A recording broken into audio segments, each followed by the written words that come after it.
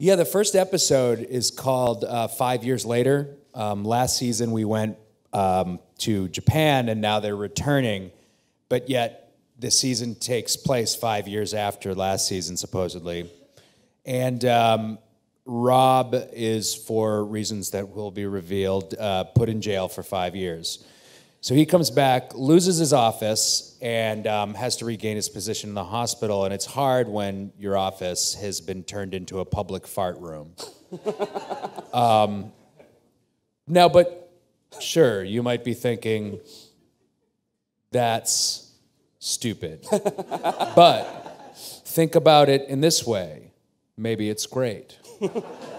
And maybe that's something that your personal offices would benefit from, like having a public fart room where you can just go, be by yourself, stand up, read a magazine, because you don't want to sit down, and just, spend a couple minutes with yourself, just cleansing yourself of air.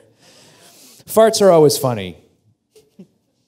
I don't fight anybody that doesn't think so.